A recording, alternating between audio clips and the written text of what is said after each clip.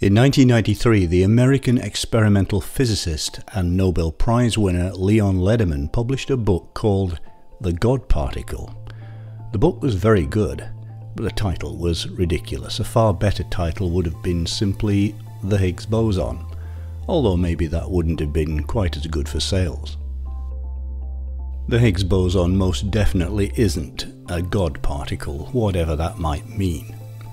But exactly what is it? And why was its discovery in 2012 such a big deal? To answer that, we have to go back to the 1970s, when physicists realized there was a close connection between two of the fundamental forces in nature, electromagnetism and the so-called weak force, which only operates over short distances, smaller than the size of an atom.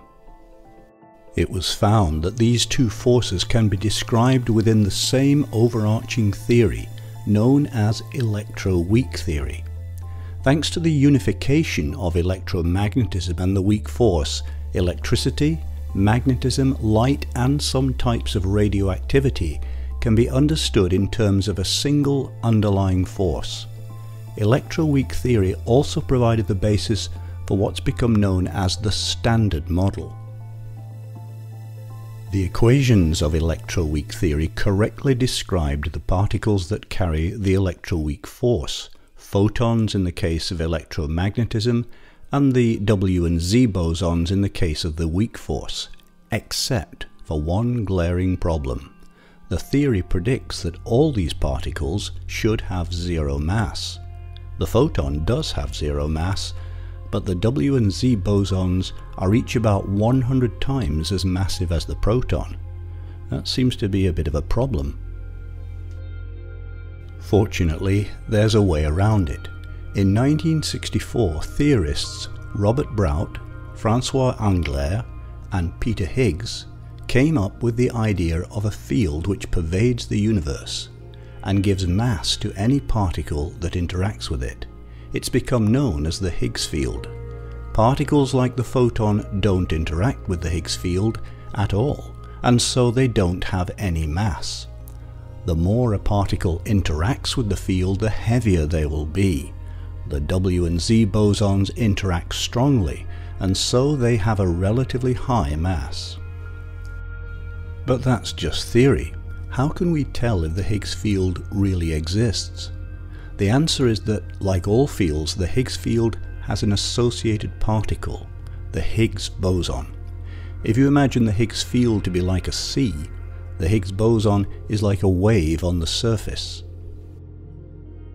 The theory behind the Higgs boson doesn't specify what its mass might be, but gives only a rough idea of the range in which it might lie. What was clear, however, was that if the Higgs boson existed, it could be manufactured only through colliding particles at very high energy.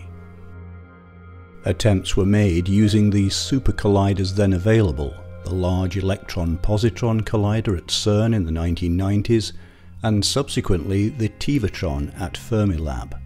These early efforts managed to narrow down the range of possible masses of the Higgs, but it was only after the Large Hadron Collider went into action that physicists were finally able to track down their quarry. On July 4th, 2012, teams of scientists working at two separate experiments at the Large Hadron Collider, ATLAS and CMS, announced the discovery of a new particle with a mass roughly equal to that of 2 copper atoms and other characteristics consistent with the Higgs boson. The following year, Francois Englert and Peter Higgs were awarded the Nobel Prize in Physics for, as the committee described it, the theoretical discovery of a mechanism that contributes to our understanding of the origin of mass of subatomic particles. The Higgs boson was the final missing piece of the Standard Model, the scheme that is our best current description of the fundamental particles of matter and the forces by which they interact.